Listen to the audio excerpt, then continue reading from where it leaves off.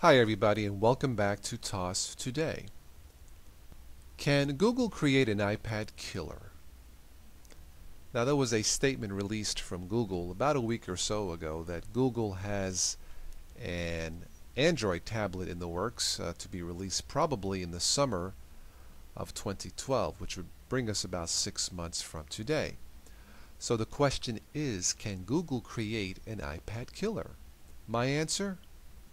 Absolutely. Now, before some of you guys think I'm nuts, let me explain to you how this can be absolutely possible. A couple of things have to happen. Number one, I think Google has to go into a different mindset or a different marketing strategy on how to promote a Google Android tablet. I think the first thing that they need to do is to promote something like this. If they promote something like this with a strategy of the new Google Android tablet, the only tablet that can compete with the Apple iPad. Now that's just an example. Wrong strategy. I think the correct mindset should be the new Google Android tablet. The new tablet that Apple iPad has to compete against, or something like that. See what I did? I switched it around. Google has a tablet on the market six months from now in which Apple iPad has to compete with versus the opposite. So how does that happen? How do you create something that's really awesome? Well, I listed 5 things. Number one, the simplest aspect of a Google tablet probably should be the price. It should be priced $50 to say $100 less than a comparable Apple iPad. How about some exclusive traits of the tablet, some exclusive functionality that is not available on anything else? Here's some examples. How about a user replaceable battery?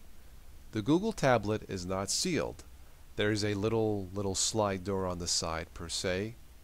Slide the switch, open the door, out comes a simple lithium-ion battery that can be ordered, say, from Amazon or Google or wherever else. A user replaceable battery. How about full port support, meaning a plethora of ports? Headset port, microphone port, HDMI port, maybe even a FireWire port. Maybe. I think you get the picture. How about expandable memory?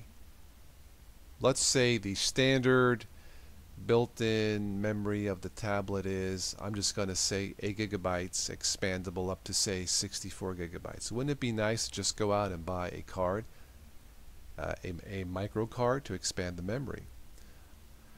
And lastly but not least, how many millions of Android smartphones are out there on the market? How about Android Magic Sync? Now I just made that up, but you have an Android smartphone. You plug it into the Google tablet and magically all your apps pop up on the Google tablet. So you can pick and choose what you have and maybe easily delete or add some apps to your phone through the tablet, and maybe some other simple functionality. Now those are just some examples on how I believe Google can create an Android tablet that can be one of the best on the market.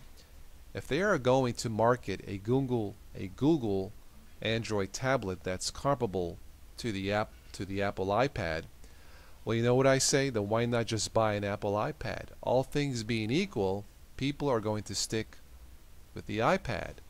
But if all things are not being equal and there is functionality in the Google tablet that is not in the iPad, well, you figure the rest out. Let me know what you guys think. You know my answer. I think Google has a very good chance of creating an iPad killer.